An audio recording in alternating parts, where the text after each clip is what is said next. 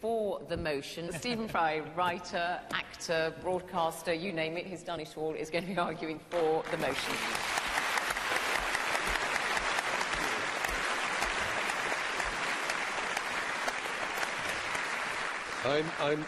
I was very disappointed. Dear Tristram Hunt, who's a marvellous MP and a splendid man and a very fine historian, he actually used the phrase slippery slope. The very fact we want to return the friezes and the metaphors of what now everybody is far too embarrassed, only very recently, to call the Elgin marbles, the very fact we want to return them to the place where they were born does not mean that the Rosetta Stone is going to go back to Egypt.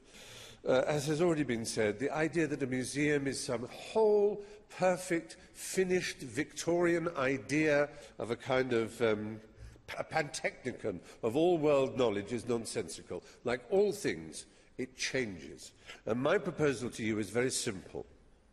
How classy it would be if you went in to the British Museum and in the place where now you see the friezes that Elgin took, you saw a film of how they were cast, because they can be cast, unlike a painting, which you can only photograph. So what you would see when you went to the British Museum, you would see a period 200 years in which we curated them beautifully, and they will then see the journey of these extraordinary pieces of Pentelic marble being returned to within 5 miles of Mount Pentelica, where the marble was quarried and where that extraordinary temple, the Parthenon, was erected, to Pallas Athene, the goddess of Athens. The reason it's important in Athens is because it's all about Athens. There are 192 soldiers on the friezes because 192 soldiers died at the Battle of Marathon. And it was between the Battle of Marathon and their own defeat at the hands of the Spartans, between that period, Periclean Athens, that saw the rise of everything that our culture now depends on. Philosophy,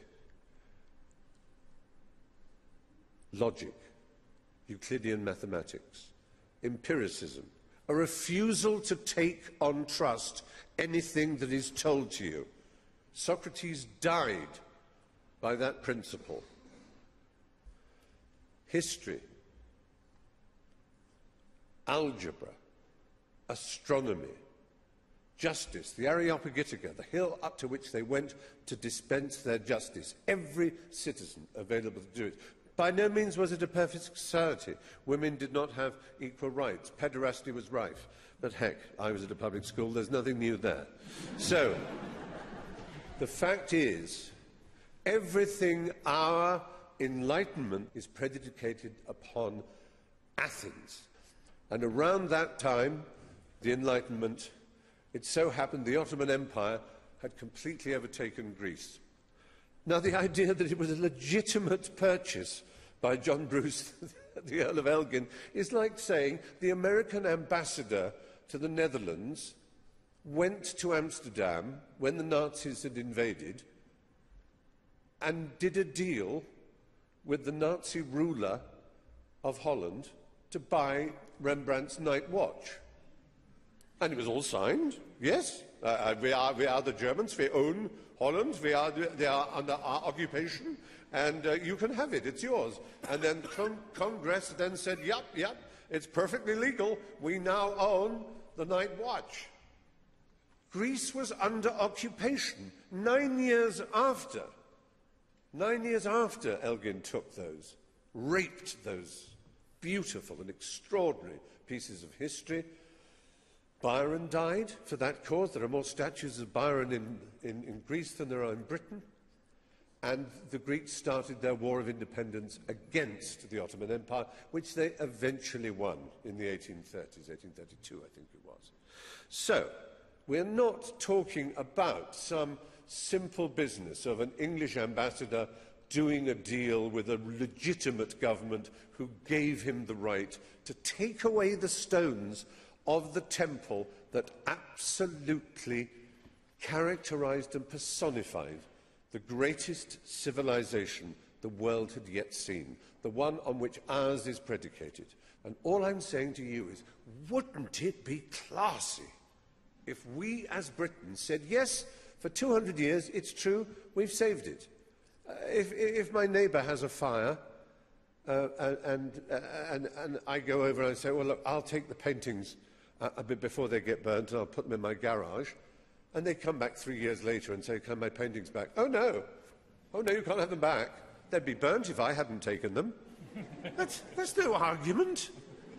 That's just beastliness. It's just beastliness.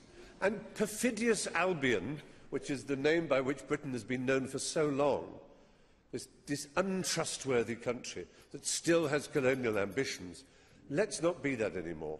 Let's be a classy country. Let's make an exhibition in the British Museum of which Britons could be fantastically proud, which shows our curation of these extraordinary marbles and also shows their transportation back to the magnificent new Acropolis Museum, where they can be reunited, not in the same temple, because that can never happen, but where within, through the glass, in the blue light of Greece, a country struggling desperately under debt, we can show them that no matter how much their sovereign debt crisis means they owe us, we will never, ever, ever be able to repay the debt that we owe Greece.